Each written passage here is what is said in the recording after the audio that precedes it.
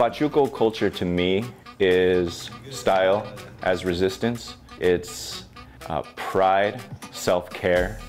It's a way for us to connect our family, our ancestors, and our community. And to be able to do that with style is even better.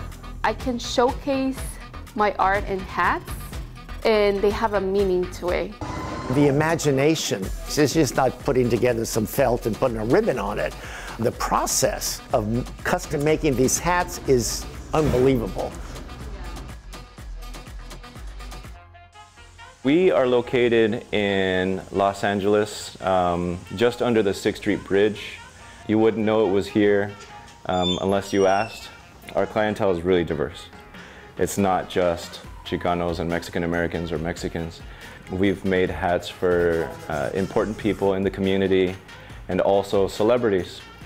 People who sing in La Maldita Vecindad, the ska band, La Santa Cecilia, Madonna has ordered a couple of my hats too.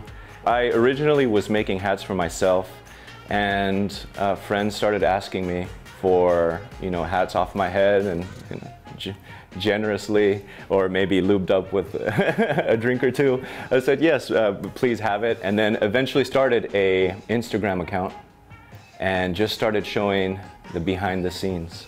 Just propped up a tripod and said, this is what I'm doing, and had so many inquiries of where they can purchase this hat or where they can find my shop. And I knew that something was happening here that I did not expect. It's just this magical place. You walk in and you can't believe it's tucked in this strange little area here in Boyle Heights.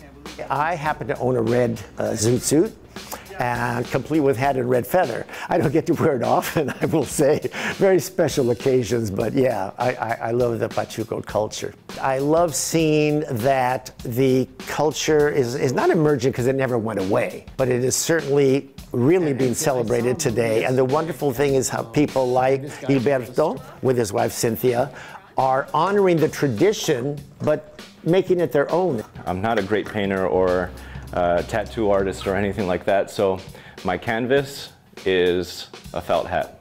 When we do a custom piece for a client, they speak of what it means to them. I think my art is like a tattoo, that it's not in your body, but you're gonna wear it with so much pride. I stumbled upon Pachuco Supply on Instagram. I was looking to get a gift for my brother. I talked to him about creating a hat together and then gifting it to him for his birthday. The whole process was great. It was such a great creative process and got to add elements to my personality, of our family.